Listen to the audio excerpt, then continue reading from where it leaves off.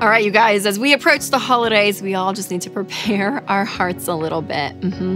Because you're going to picture, all the who's in Whoville just holding hands, circled up around the Christmas tree, just singing and happy. Like, that's the vibe that we're going to be seeing soon in the world. Yeah, because we're approaching the holidays, which isn't all bad. But it also can take us into a spiral of thinking that we're doing something wrong because we may not feel very who-like all the time, and that's okay. So we're going to talk about why trying to look rich will actually make you broke. But before we jump in, be sure to subscribe so you don't miss a future episode. All right, so I want to offer just a little friendly reminder that what you see isn't always the whole picture. So we are going to get, here in the holidays, lots of pictures in social media, right? And some of them may be true. Maybe that person really is laughing as they're with their children in the fall leaves or the Christmas tree, which is great. Like, I'm not bashing that. But you have to remember always, you guys, always, always, always, you are not seeing the full picture of someone's life. You are seeing a quick snapshot and what they are choosing to put out into the world, which again, I don't blame them. When my kids are cray-cray and I'm going cray-cray, I'm not putting that up there because I don't have time to grab my phone and film everything, right? So I'm not being like, oh my gosh, everything, online is a lie. It's not always a lie. But also the truth is you are not seeing that whole person's life. And everyone in the world struggles, okay? Everyone has a story. Everyone is dealing with different things and different stresses. Just know that that is the emotional side of that picture that you're seeing. And also what you may be seeing, whether it's the vacation or the car or the new bag, fill in whatever level of consumerism that you're seeing in that picture. That again, sometimes what you see isn't always what you get. There is a truth behind that. A lot of Americans are still living paycheck to paycheck, and debt is at an all-time high, specifically credit card debt. So as of August of 2024, Americans owe a record $1.14 trillion to credit card companies. And that is according to a report from the Federal Reserve Bank of New York. So again, I feel like sometimes we can all get numb by the national debt and trillions, but just let that number sink in, okay? Everyday people charging $1.14 trillion, you guys. And some of that is charging to keep the lights on and to keep food on the table. And some of that is a lifestyle that has exceeded what that they are earning. So again, when debt is in the picture, it allows people to look better than they actually are financially. And I'm not even just talking about the social media influencers or the big celebrities or something. I mean, these could just be your friends, honestly. And if you don't know the context of their world completely, you may know nothing about their financial situation. So maybe it's neighbors, friends, people in your small group, people that you work with, and you're seeing these pictures and these lifestyles. But the truth is, when we look at the data, that there is a good chance that a lot of people are living with debt. So I don't want you to get in this spiral of thinking, oh my gosh, everyone is winning and I am losing, especially if you are living a budget-friendly lifestyle, okay? So don't be comparing yourself against what other people have and what they're doing. Because again, also I want to remind you that people are not thinking about you as much as you think they're thinking about you as well. So you're like, oh my gosh, if you're worried about a level of am I fitting in? Am I doing what I'm supposed to be doing or wearing what I should be wearing? Any of that, just take that out the window. Throw that out the window. Now, our understanding of money and wealth, it can be so skewed because what can happen is that what we have is a measuring stick to who we are. And the truth is, you have to separate those things. The income you make, the lifestyle you live, that is not who you are. And so making sure that your net worth is not your self-worth. So let's get a little level set going here when it comes to specifically spending habits. All right, before I share some shocking numbers with you, I want to tell you about one of our sponsors, Christian Healthcare Ministries. So when you go against what society thinks is, quote, normal, like avoiding debt, for example, it might seem weird at first, and that is totally okay. We want you to be weird if that means you're doing things intentionally, including how you spend your healthcare dollars. And one way to be intentional is with Christian Healthcare Ministries. CHM isn't health insurance. They're a health cost-sharing ministry that's helped hundreds of thousands of families like yours take care of healthcare costs without sacrificing their freedom. Programs start as low as $98 a month. So find out more and join at chministries.org/budget.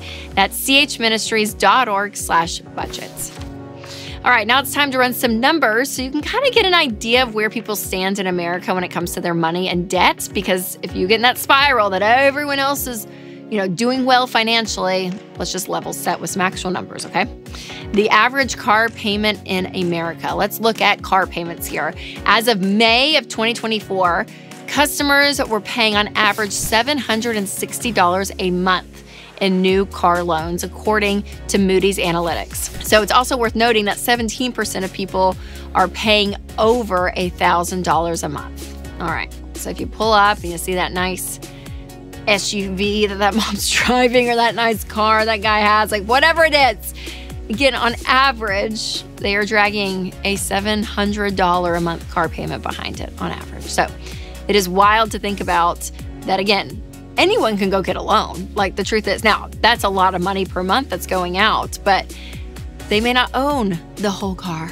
But they, own a little bit of it as they pay payments. So remember that. All right, let's look at the median salary of Americans. So as early as 2024, the median salary was around $59,000, according to the U.S. Bureau of Labor Statistics. Now, I tell you that because, again, I think it can get this idea that maybe people are making a ton or they're not making a lot, like whatever it is. But at least comparing your salary to the average is always helpful to be like, hey, where am I running in the pack? It's just always good to know. So in 2024, that was the median salary. All right, the average student loan debt that is owed in 2024, borrowers had an average of $37,853 in federal student loan debt and $40,681 in private student loan debt. Overall, the student loan debt has reached $1.74 trillion, according to the Federal Reserve. So student loans, y'all, they are still so real. And I actually just read an article today from CNBC, and they're saying that 88% of people that have student loans are saying that it wasn't worth the college degree. So again, I am all for college. This is not bashing college, but it is getting in perspective of what is actually going on in America today. And people are taking out loans at 18 years old of, $50, $60, $70, $30,000, tens of thousands of dollars to get a degree. Where if you had this mindset, which is kind of what this whole video is about living on less than you make, then it may mean that there's going to have to be other alternatives there, right? Going to a community college, taking a gap year, applying for more scholarships and grants, getting a job. Like, there's going to be other ways to do this. But the key here is to live below your means, even with a college degree, which, again, will look different. But man, not having that payment every month would be so helpful. All right, let's look at the average credit card debt. So again, collectively, it's $1.14 trillion. But Gen X has the highest credit card debt on average, and they are owing around $9,000 per person. So when you look at credit card debt in America, credit cards, man, they are like the cigarette of the financial industry, because it's like, oh yeah, it's like this habit and it's no big deal. I'm fine until you're not.